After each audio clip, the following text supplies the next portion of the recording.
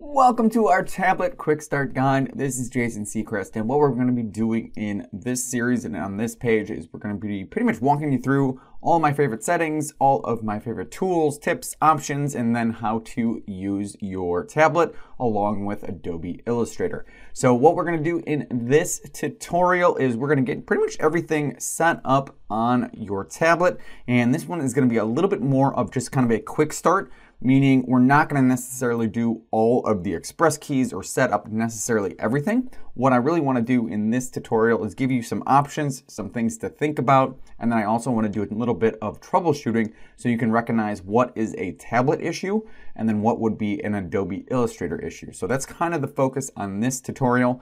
My kind of game plan and a little bit of the thought process on why we won't set up everything immediately is usually I like having you guys go through, test things out, see what tools you're going to actually use, especially since if you're going to be plugging in express keys or anything like that. Number one, we need to create some new keyboard shortcuts. Number two, some of you have limited amount of space, so you can't necessarily plug everything in and then actually go through and use it. So I usually like having people kind of see what they like to use, figure things out, and then they can start modifying from there. But as we're going through this, I'm going to let you know what some things you can do and some things to think about. So let's do this. I have already installed my tablet. Everything is up and running. So kind of troubleshooting right away is just make sure that you have installed your tablet. Make sure you have followed all the instructions. So I do not work for any tablet company. I'm not an affiliate for any tablet company, so I have not memorized all of the instructions for every tablet on the market. So that is not my role right now. So make sure you just follow along to your manufacturer's instructions. And at this point in time, if you just open up your tablet properties, what you're just looking to do is if I just press down on my tablet, as long as I have pressure and I can kind of do my little scribble right now, and it's reading, that means for the most part it's up and running. So by the time you pretty much download the driver and you have your properties in front of you, by the time I can press down, then you're pretty much good to go. So that's kind of the good little test to make sure that everything is up and running on your tablet. So what we want to do now is just kind of go through what some things are, especially in the quick side of what we can be doing for a pressure test, what some of my little settings are here, and some things that just to be kind of just aware of as you're going through. So this is going to be almost moving into some quick setups and then some little bit of troubleshooting as well. So notice up at the top for device, on all of my tutorials, I'm going to use the most budget-friendly version possible.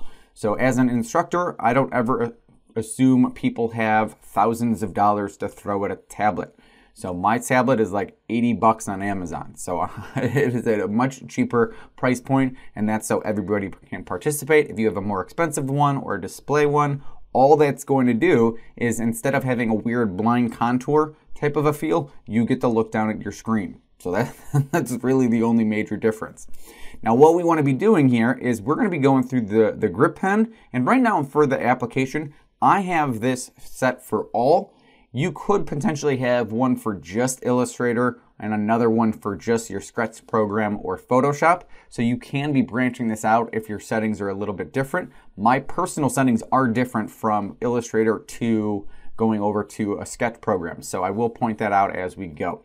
So let's go through the grip pen first. I think that one's kind of the fun one. And let's do some of the real easy ones first. So whenever we're doing this, this is a pretty old kind of display, if you will, or just the dialog box.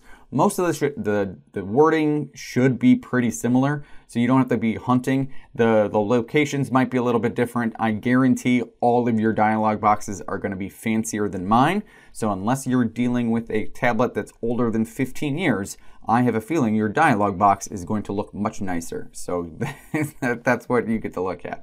So for the mapping, this one is how easy this is. All I'm going to do is click on default, and now we are done with that one. So that one is a really, really easy one. Just notice that I have my orientation to landscape, the mode is pen, and then pretty much the only thing that I will always recommend is just having both of those full and or have both of them the same. So I think that it gets way more confusing if you start kind of modifying or cropping either one of those. So just leave that one alone.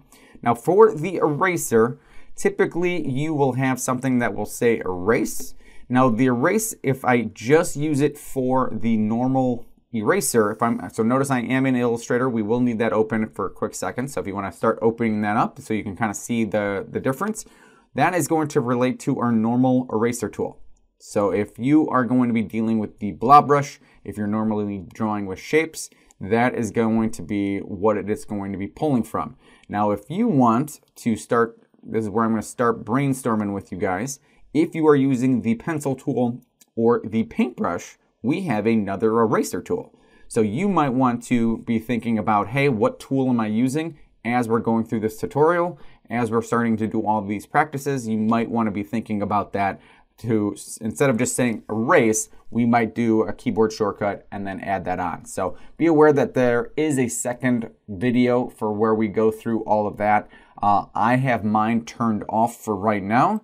So I have mine as a disabled. Pretty much on my end, just so there's no buzzkill, is I have everything turned off on my tablet and on my pen. So at no point in time do I ever want there to be an excuse on your end being like, well, Jason has this big souped up tablet, or he's got his all fancy with all of these express keys. Nope.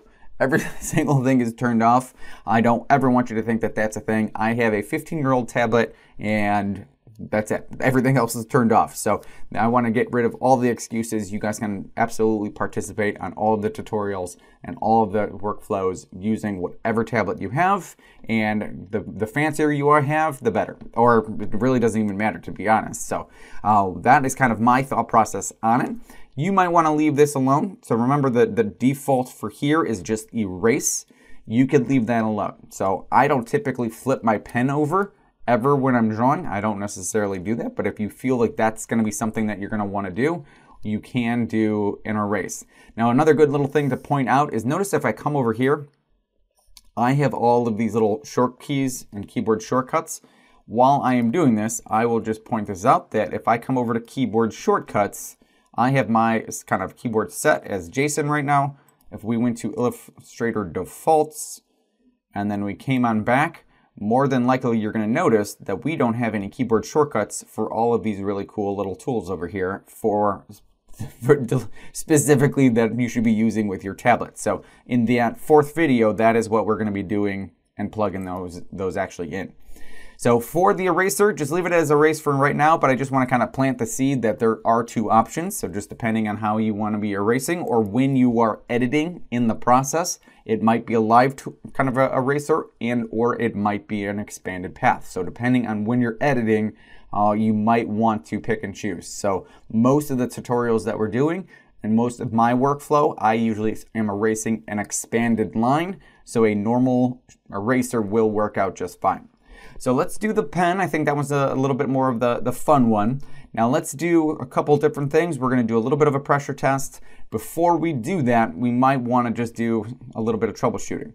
So notice our little pen and our little clicks. I have mine disabled just in case you guys are looking for just some kind of fun ones to do potentially right now. If you just clicked on default, you would have a right click and then you would also have a double click.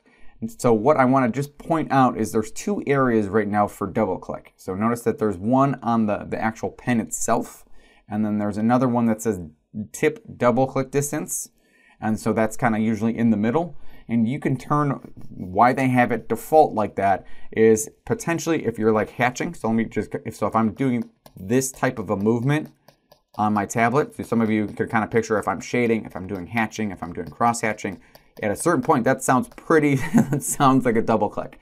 So you can go, hey, I know I'm going to be doing quite a bit with a, kind of a hatching, or my pen strokes are going to be probably pretty close together or potentially. And so I might turn that off.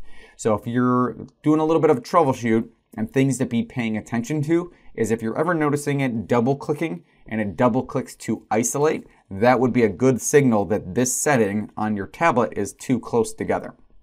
So if I am, or it's too far apart. So one of them, it's going to be actually reading. So if I just do this, and notice I'm in Adobe Illustrator. If I come down to File, New, I'm just going to do a 5" by 5". I'm going to click on Create. All we're doing is a pressure test. So I did just breeze over that. Just click on any, basically click on any file. because all we're going to do is hide the artboard, and so now we have a big giant white space. So that is really all I'm looking for when we do our little pressure test right now. But under preferences, notice that there is also a double click to isolate. So I can modify if it is going into isolation mode a lot while I'm drawing, I can turn that off. So if you're brand new to Illustrator, just be aware that that double click to isolate, that's for grouping. That's what it's referring to. So you can usually double click to get inside of groups. So while you're drawing, you're usually not grouping anyway. So it's really not going to affect the drawing process really at all. If at any point you want to say, hey, I want to turn that back on, then you could actually do that. So I will usually keep this on for double click to isolate, but then again, just pay attention to, I also have my double click distance turned off. Other thing I just want to actually point out, since you can't see it on my screen, is I do have my mouse. So I turn off the double click distance. I am going to turn off this one because I have my mouse right over here. So all I'm going to do is turn this, another nice little click. You could see what's in here, but a keystroke that's kind of fun is if you just do your Control Z, so that's like your undo button, then I could say that would be probably a pretty good little start. So if you did right click, keystroke, and then you'd go from there. So those would be the two that I might put over here. Again, everyone's preference is a little bit different. Let's just set mine back up. I have disabled, and then we are ready to go. So I'm going to point it out every time. Every single thing on mine is disabled. So if I come over to customize, let's start doing a little bit of a pressure test. So there's going to be two things that we're going to be looking to do. I want to see, one, if I am getting pressure in here, then the tablet's working. So that's actually the easiest one. So everything after this, if I can do this and I can get some nice little pressure, that means it is an Illustrator issue.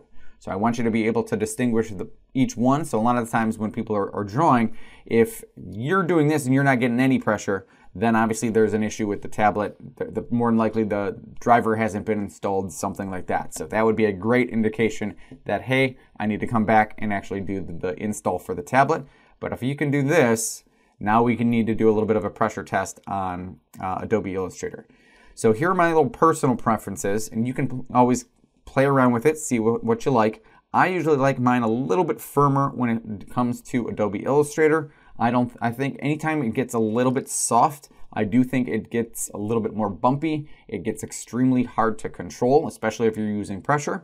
So if I'll do a pressure test with it really, really soft, or even just some of the defaults over here, and you can kind of see how it's going to play out. But it almost gets really hard to control your pressure and just the quality of your line if it gets too soft. So all I need to do is click on my functions, and this is going to be a little bit of a buzzkill since I have, and everyone's going to be a little bit different, but just notice that on my touch strips, I have those disabled. Everyone just kind of take a look at what type of tablet you have right now. And so this is going to be me just making sure I'm covering all the bases no matter what type of tablet you have, and especially with the express keys. Here are my 2 cents. If you have a tablet that looks like mine, so it is a non-display tablet, your hand will never be on the tablet for express keys or touch strips anyway. It will always be on your pen and or your keyboard. So you're going to be following along to me, and for the most part, you're going to just disable everything. Some of you are going to be like, what the heck is a touch strip? It is the dumbest thing of all time. I don't like it at all. So there is potential that they got rid of the touch strips. So I have that disabled. That thing typically is, so let's say, notice I have a right and a left. So if I have this touch strip, what this is doing is it is literally going right under my drawing hand, and it's just going to keep moving my artboard every single time I'm trying to draw. And it gets highly irritating very, very quickly. So just make sure that is all off. If we're doing express keys, notice I have a left and a right. You wouldn't need any of them or both of them anyway. So anything that would be happening underneath your drawing hand, you would want that whole side turned off anyway. Now, a couple different things depending on the size of your tablet, or just if you have a keyboard. I do always recommend having a keyboard. So I use my keyboard shortcuts 10 times more. I'll rephrase that, 100% times more than I would do anything where I would try and recommend having your hand on the tablet itself. The major one is if you're starting to move into a larger tablet and it's starting to get bigger, bigger, bigger. Typically what's happening is your keyboard is getting farther and farther away, or you have to do this like weird reach around in order to get to your keyboard. So either one, you want to be looking at a USB type of a keyboard. So if I do a touch workspace, which we'll cover, I usually will have a external keyboard. Since I lose I actually lose my keyboard on mine, I would actually just have a USB version, and then I would still use my keyboard shortcuts. So there's definitely a limited amount of the express keys anyway. So you don't want to sit there and think, oh, I'm going to have 100% of all of my buttons and all of my tools on an express key or something like that anyway. And that's a little bit more, not towards the non-display, that's a little bit more towards if you have a Cintiq or something like that. You're going to probably notice that you don't have that many options anyway. So just be aware of that. Now for express keys and anything dealing with our keystrokes and our keyboard shortcuts, be aware that we have to go through, we're going to practice everything. We have to go in and actually change them up. And then at that point, we can come back through and then you can start plugging and chugging them in. But some of these are going to be like your black arrow, your white arrow. Now you're going to start picking what tablet tool you're going to be looking to use. Next, you're going to be trying to figure out which one of your support tools you are going to need some keyboard shortcuts for. So I want you to do this right now. Just kind of look down at your tablet, and this is for anyone that has a Cintiq or a display tablet. I want you to count how many buttons you have so you know how many options you have as we're going through all of the tutorials. So again, we're not trying to shove everything in there. Like that would be crazy. So like all you would need to do is if I'm using the pencil tool, I'm gonna plug in the pencil, and then what are my support tools for the pencil? Like I don't necessarily need to plug in every single thing just so I have it. I'm just gonna be plugging in the ones that I'm gonna be using. And that's kind of my thought process, and even just my keyboard shortcut process in general. Like I don't sit there and think, I don't teach people you need to know 50 keyboard shortcuts. You need 15. Like which ones are you gonna be using? Those are going to be the ones that you're going to be trying to learn the fastest, or as you're going through all the workflows. So for this, let's just end it. I think most of this is going to be solved as we're going through it. So let's just move on, and then we'll start talking a little bit more about the pencil tool.